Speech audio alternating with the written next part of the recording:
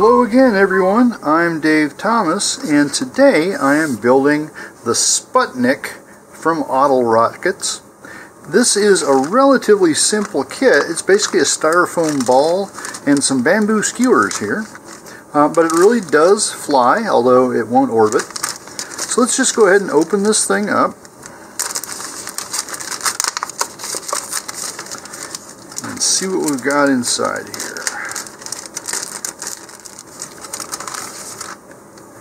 Okay, so we have 4 skewers here that will be the antennae, a small parts bag here, and this contains the motor mount, a bulkhead, and a launch lug.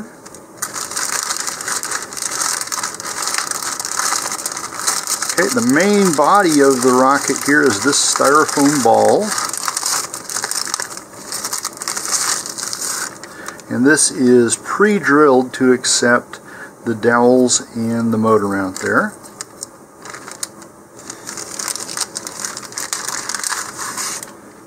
Okay, and finally our instruction sheet. Okay, which I can use to confirm here that we've got everything we need. And we do.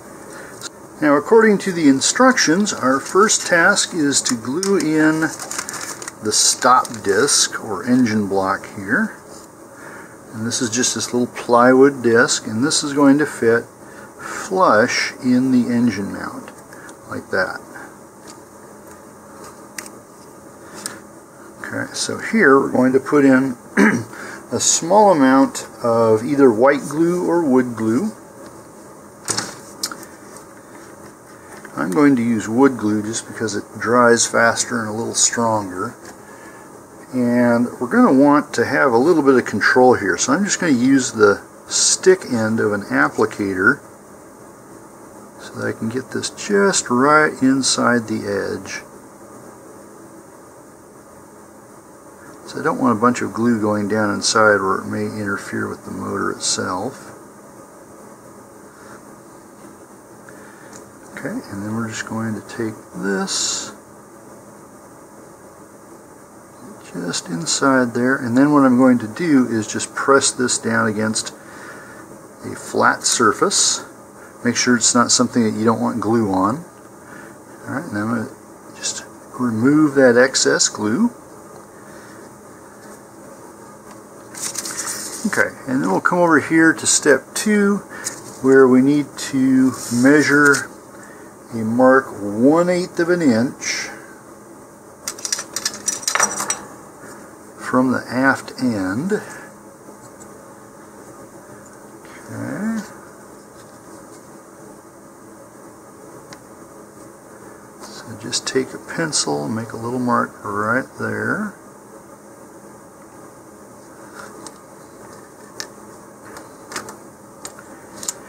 Okay, and then this is going to go up inside the hole here up to that 1/8 inch mark. Okay, so first thing I'm going to do is just make sure this all fits. You may have to twist things a little bit. Okay, that looks like it's going to go okay. I'm going to pull that back out again.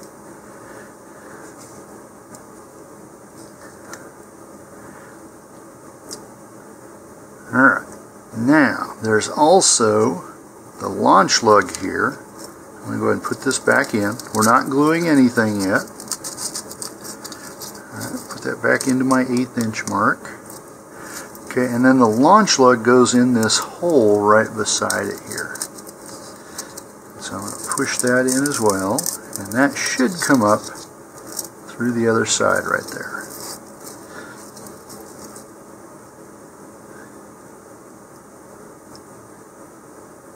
Alright, and that should be even with the motor mount there.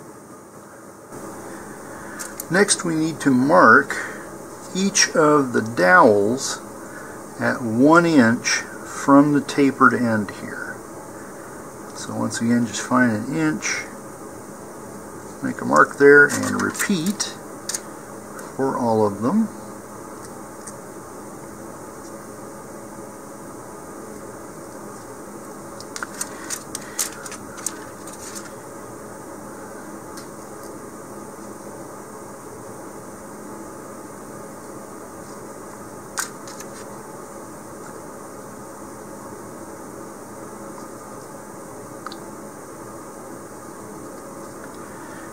we go.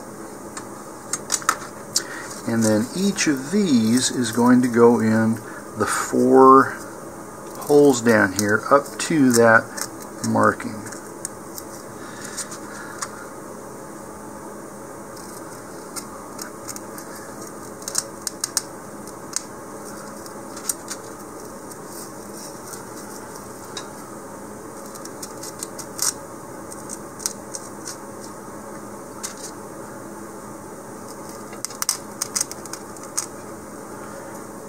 Alright, then we want to look and make sure everything is straight and square.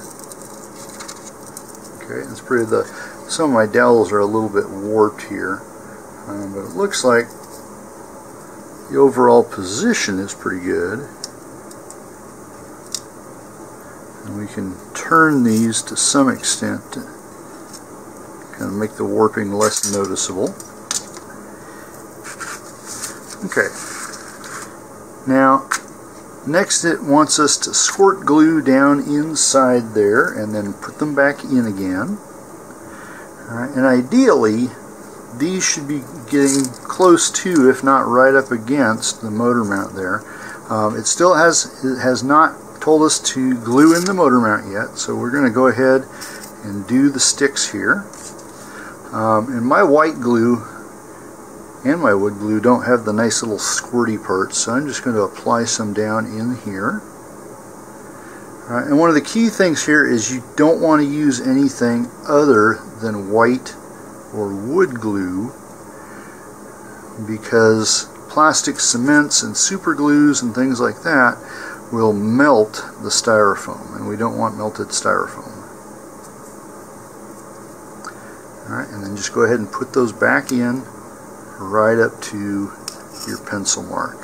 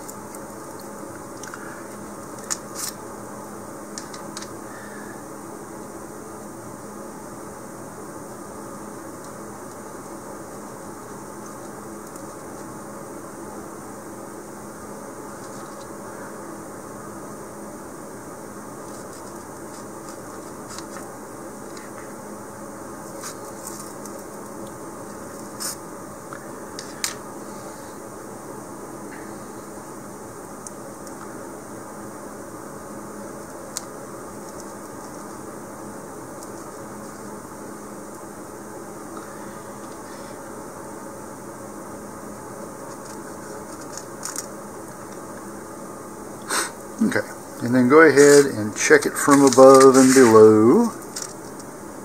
Alright, and again, if you've got some warpage here, you can kind of turn these to whichever way you want them to go. I'm trying to get mine all to spread toward the outside.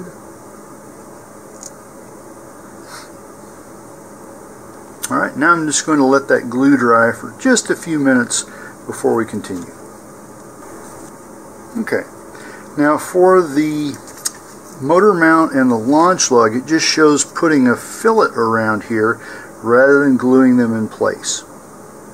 You can do that. I prefer things to be a little bit more robust than that. So I'm going to go ahead and pull this back out carefully.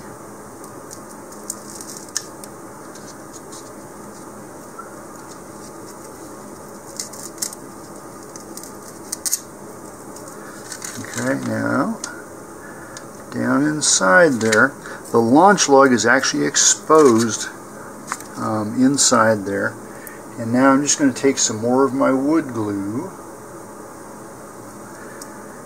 I'm going to spread that around there a bit, and making sure that I get some on the launch lug that's exposed.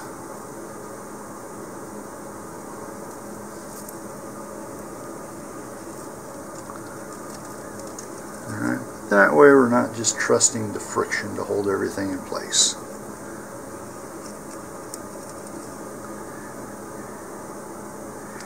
Alright, now we can go ahead and insert this back in.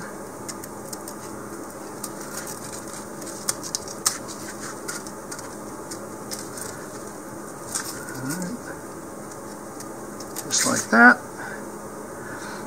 Okay, and then now if you want, you can go ahead and put the fillets around here, but since now it's glued inside, you really don't need it, and it's not going to do much for the aerodynamics of it.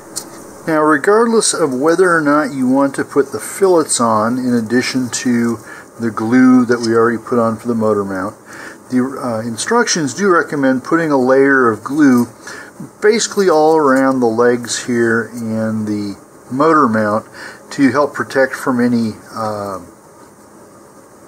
exhaust gases that may get deflected back up against there. So for this I am going to use white glue. Alright, you can just kind of squirt some on there, and then we'll move it around with the finger. Okay, don't get it up in the motor mount.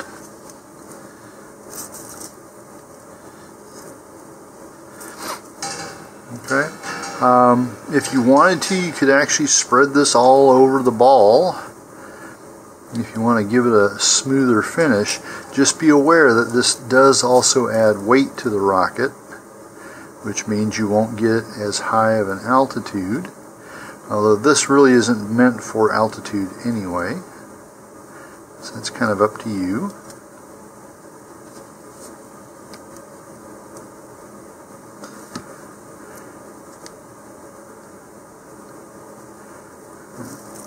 Personally, for now, I'm just going to do this around the legs and the motor mount. I keep hitting the camera with the legs there.